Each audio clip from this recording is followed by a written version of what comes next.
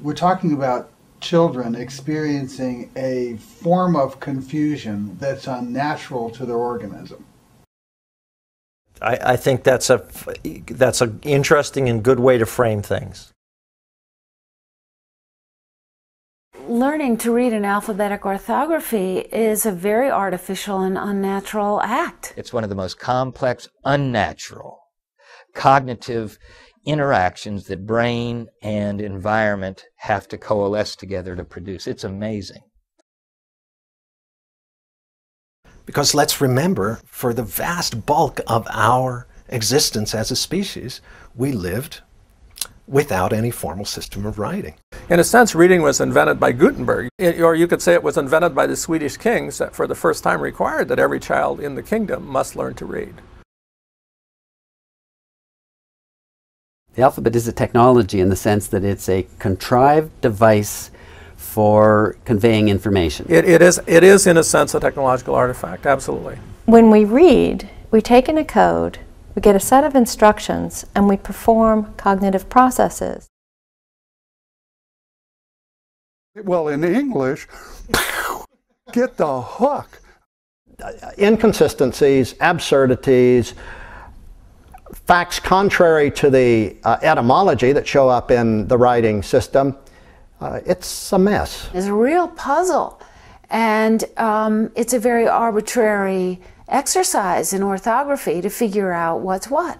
Who came up with E-N-O-U-G-H spells enough? Why do I have one tooth and several teeth, and I go into a restaurant and sit in one booth and there aren't several beeth? You know, by F, I don't hear F making V sounds very often, and it doesn't. In fact, it only does it in of. I suspect that most letters that are in your sort of foveal zone, or the area right around your fixation, are probably being processed pretty much in parallel, so I don't think we need to think of them as, you know, one 25 milliseconds, another 25 milliseconds, but averaged over them, it's going to be about 25 milliseconds, yeah. It's very fast, staggeringly fast.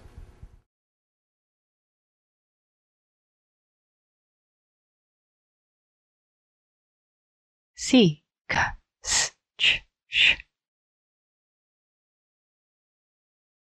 O, ow, wa, oo. M,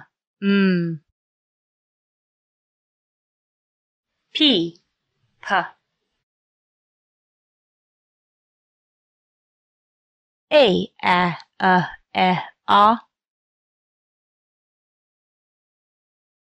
R, R. I, E. S, Sh, Z. O, ow, wa, oo.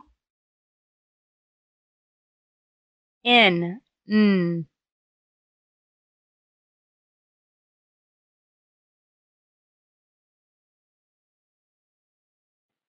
I, our,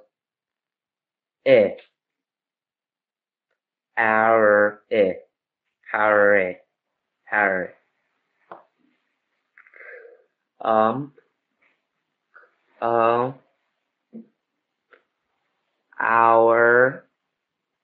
son,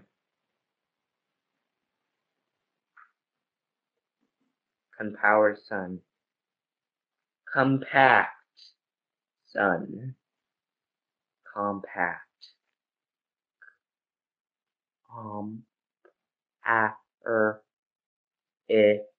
son, compower son, comparison. I hate this word. And that's the majority of our kids who have a tough time. They are slow. They are labored in their reading. They are they're hitting the wall on a lot of these print skills. truth is that reading is one of the more complicated of the higher cognitive functions, using attention and rate of processing and sequencing and memory and the linguistic systems and the visual system, and it having to coordinate this dance that's going on. And the more complicated the translation from the orthography to the phonology is in a particular language, the more complicated this processing dance has to be within the brain. What has to happen is your phonological processor, your orthographic processor, your meaning processor, and your context processor all have to work in concert to identify the written word. It's an enormous task just to get started, just to go to square one to be able to use the machine, so to speak, in this case reading and writing. It's hard won by incredible depth of practice. It's very unsurprising that many people struggle with it. We should be astonished that so many people do learn to read an alphabetic writing system with relatively inexpert instruction. That's what's remarkable.